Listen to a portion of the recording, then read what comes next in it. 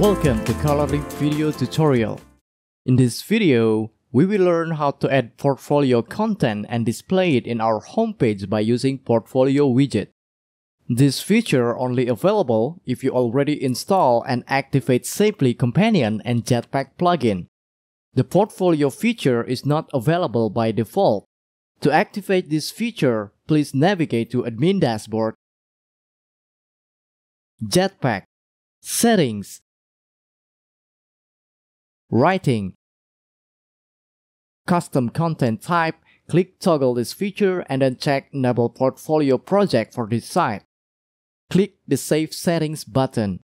Go back to the main dashboard and you will see the portfolio on the admin menu. Creating a portfolio is just like creating a normal post. To add a new portfolio, please navigate to Portfolio, Add New. Let's give the title and the content of our portfolio.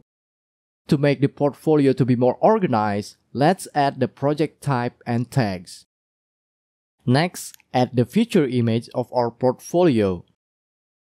After we are done, let's click the Publish button.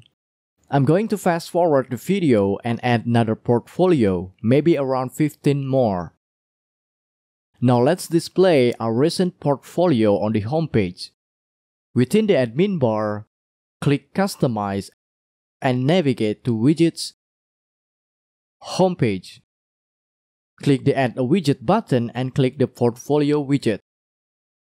Let's give the title and a short description about this portfolio section. Please note, if you don't have any portfolio content, this widget will not display anything, so please make it sure that you already have portfolio before using this widget. After we are done, click Save and Publish. Close the customizer. Scroll down the page. Congratulations! Now that we have recreated our homepage by displaying our recent portfolio.